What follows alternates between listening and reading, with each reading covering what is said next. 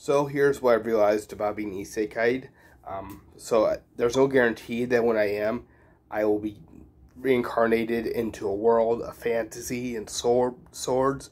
There's no guarantee. I may be reincarnated into a world very similar to this one, but it'll be a better life.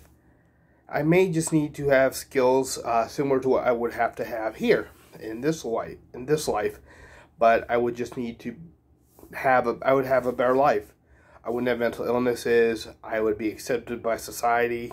So I would have to learn how to just adapt to that society.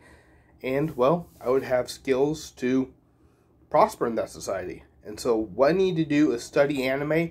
Not just Isekai anime, but other anime.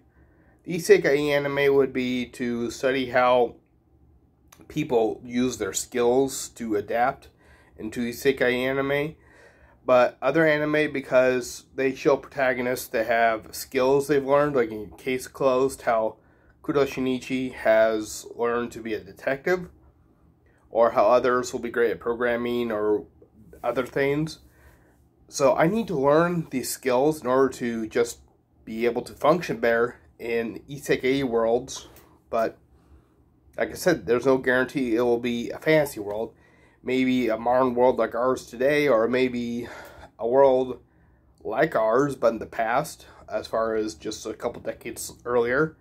And so my knowledge of modern technology would really come in handy.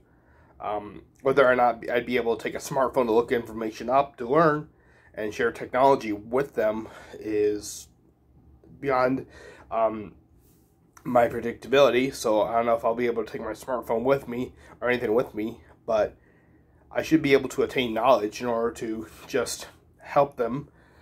Maybe coding, maybe knowledge of how to make things from scratch. But I wish to take my knowledge into the Isekai when I am reincarnated.